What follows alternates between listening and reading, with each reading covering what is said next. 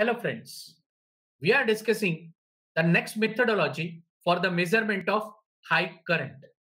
In this lecture, we'll be discussing the measurement of high alternating currents, that is AC current, but at normal frequency called power frequency, and as per Indian standards that frequency value is 50 Hertz.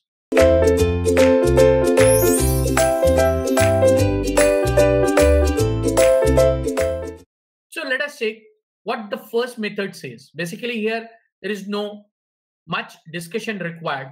As I already said, the resistive shunt, that is what one of the method that can be used, and it is similar to the measurement of high DC current. So that resistive shunt method is similar to the measurement of high DC current. Now in this case, what we have, you can see the diagram. This diagram shows the construction of a current transformer. A construction of current transformer. This current transformer is circular, that is toroidal in nature. One side of it is wound with certain number of turns of coil. You can see there are number of turns, number of turns are placed on one side of the core. So this core consists of some turns of coil which allows a current to pass of very small value, which passes through an ammeter which is used for the measurement of power frequency AC current. Now we have this coil which is wound on the core called as secondary winding. To this current transformer, this winding acts as secondary winding, and hence the conductor which is surrounded by this hollow core, that conductor acts as the primary winding, or we can say that that conductor is referred as the primary conductor. So this primary conductor experiences the first current called as primary current. So high AC current passes through this conductor, which is to be measured. For that purpose, when a core is placed, this number of turns, if it is say N2 or NS, primary number of turns or conductor is say NP, then we can write the equation as IP upon IS is equal to NS upon NP. That from transformation ratio K is equal to N2 upon N1 is equal to V2 upon V1 is equal to I1 upon I2, and hence this particular equation is developed based on the quantities which are written here. As primary current is represented by IP instead of I1, so therefore it is IP.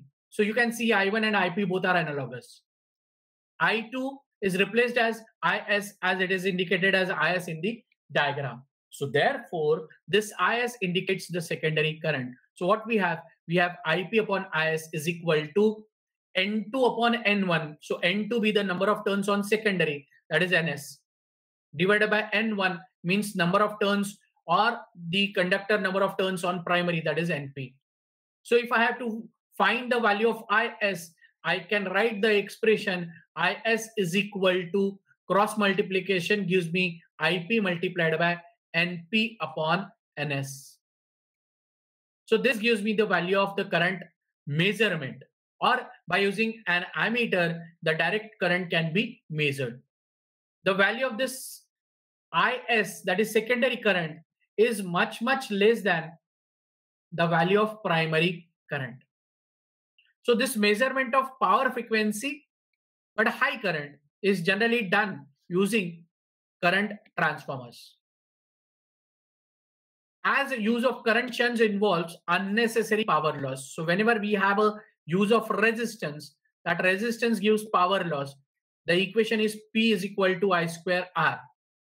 As this resistance involves P is equal to I square R, and therefore this power loss takes place in the resistance if it is used as shunt resistance case. So therefore, instead of having that, a current transformer is preferred.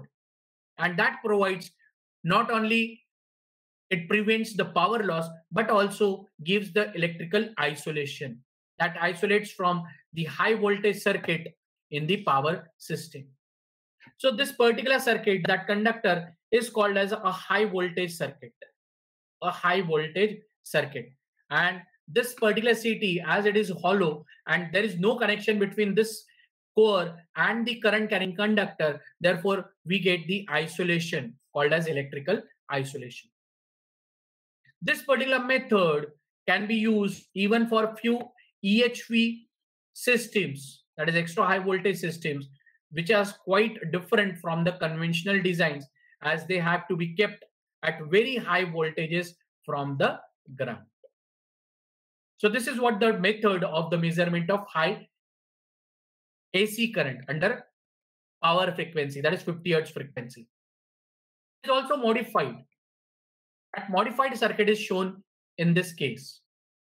So this is called as a new scheme which is introduced of current transformer measurements, called as, or it introduces called electro-optical technique. That method is called as electro-optical technique. What does electro-optical technique consist of? You can see there are 10 different parts or numbers written on this particular circuit. Whatever the power frequency, 50 Hertz power frequency, high current, high AC current, which passes through this particular conductor is going to be measured with the help of electro, but optical technique. So this one number indicates the extra high voltage conductor. There are CTs placed number 2 and 3. Then there is need to have the potential transformer. This potential transformer is named as, numbered as 4. So it means the electrical supply is taken from this particular end. Then there is number 5. This box indicates there is analog signal to digital signal converter. So it converts that analog signal into the digital signal. So this converter converts this signal and it is given to the next stage, that is to the digital to analog converter. But there is a protection. There is a protection used called insulator. So it prevents from the leakage of the current. There is optical glass fiber which is used. So this 7 number is optical glass fiber, which connects this A input to D output, and that D output is given to this D input. That is D to A, that is a digital to analog converter, and here we get that analog signal. So that passes through this particular optical glass fiber. There is resistance used. There is resistance used through which we find the flow of current. So this resistance get excited, get energized from this potential transformer. Now whatever the analog current, analog signal we are getting, that is to be measured with the help of some instrument, and the instrument which is used here for the display is cathode ray oscilloscope, that is CR. So this CRO is nothing but the recording display. A voltage signal proportional to the measuring current, that is capital I, is generated and is transmitted to the ground side. So it is basically transmitted to this ground side, so lower side, through an electro-optical device, and therefore that technical is referred as electro-optical technique. This light pulses proportional to the voltage signal are transmitted by a glass fiber, that is number 7 in the numbers.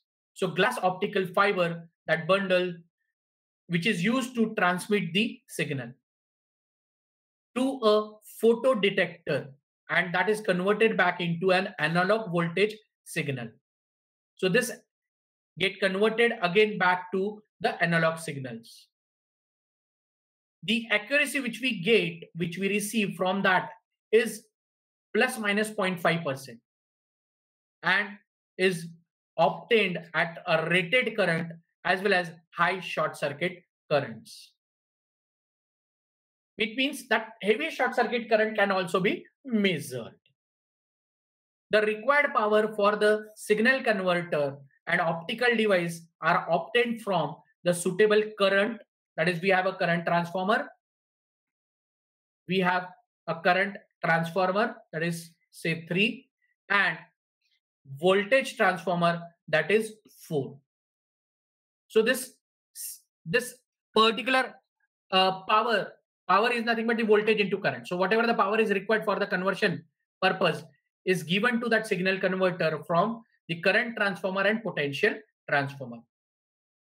So this is what the method which is used for the measurement of high AC current under normal power frequency of 50 Hertz. So in this case, resistive shunt is one of the method which is already discussed in case of high DC current measurement. Then there is a current transformer that is generally preferred, that gives the isolation, and there is advancement to that current transformer, that is by using this electro-optical device we can have the measurement and display on CRO. So hopefully you understood these two methods of measurement of high AC current under power frequency, that is 50 Hertz. So thank you so much, guys.